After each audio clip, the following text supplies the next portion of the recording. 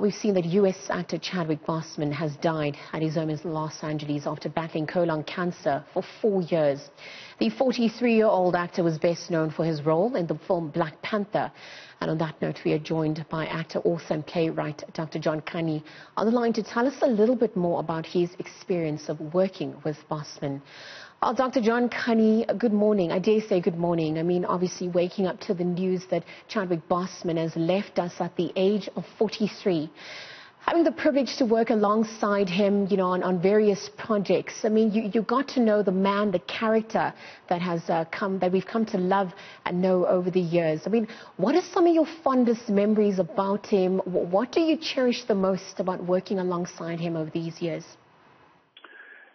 Chadwick, I met Chadwick when we were filming Captain America Civil War, and that was the introduction of King T'Chaka in order to move that into the Black Panther.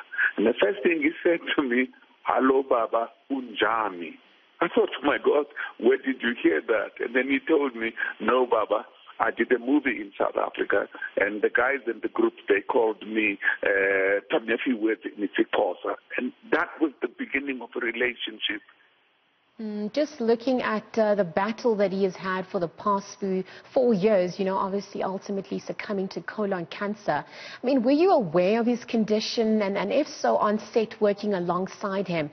I mean, how did he not allow that to impact his work? I mean, many people only coming into the knowledge that he passed away of colon cancer today.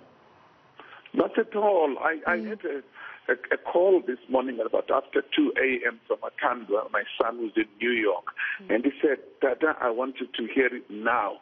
Chadwick has just passed away." I knew that he was not well, but you never sort of think how serious the person is.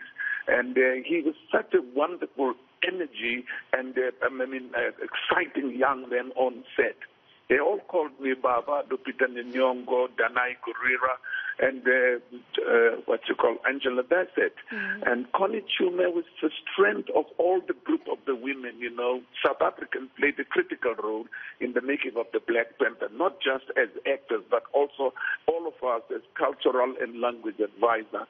It was an incredible sort of period. I went to Ghana to speak about Black Panther, its impact on the African child. I went to Bagadugu in Burkina Faso also to speak about that. And it's just the movie and Chadwick's performance as a king was incredible. One time I would never forget, we're sitting on set and he looks at me and says, "Baba, are you pleased with me?" I said, "Yes, what do you mean?" He said, No, the way I play this character, because I want to be as African as possible." And that was incredible. And so was Ryan Coogler, the director. I'm so sad now that they are in pre-production for Black Panther 2. And there has been rumors of him not being well and what would happen. I'm just so blessed to have had a relationship with him. He continued to communicate with me way beyond, and even early this year, just when I was in London. He said, "I just read that you are in London, Baba, doing a play. Is it coming to America?" I said, "Hopefully." That was even before the COVID lockdown. So it's very rare that you retain a relationship, You do movies and you move on. You may see those people, you'll never see them again.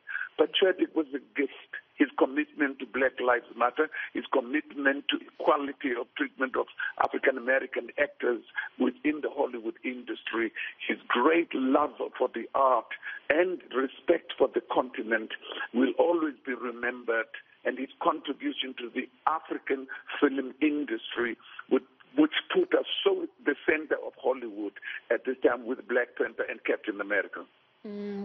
Well, Dr. Kani, of course, leaves a lasting legacy, and as many of us fight back the tears, again, thank you very much for joining us here on Weekend Dawn, just to echo the life and times of the late Chadwick Boseman at the age of 43, succumbing to colon cancer, and perhaps what the experiences were like working alongside him on the various projects over the years.